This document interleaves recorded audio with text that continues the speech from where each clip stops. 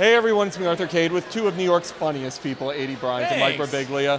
You guys are supporting, talk about funny, the UCB and 17 years of Del Close. The best. Awesome, right? Talk to me about it.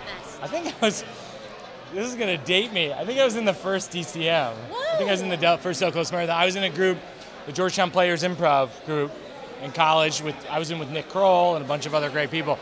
I think we drove up and did the first one, and then I was in a group that performed at UCB for a bunch of years with Nick called Little Man, and we did it a bunch of years too. So I've been doing this thing a long time. Wow. I love this fest. Not to date me, but this is my first one. Oh, new in town. No, so I'm so excited. Yeah. All right. Speaking of exciting, SNL, how much fun are you having? You guys are just brilliant.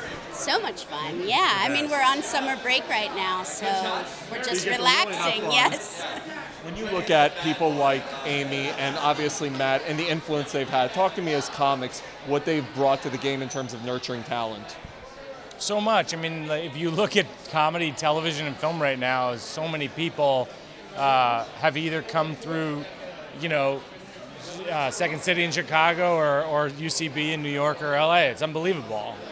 What has someone like Amy meant to a career like yours? Because I was talking to her, I feel like we're seeing the golden age of female comics right now, but it's because of people like Amy and Tina. Yes, totally. I mean, I think Amy is such a great example because she's someone who is an improviser first, and she keeps improvising even though she's in the biggest movies ever and does things like this. It's super cool.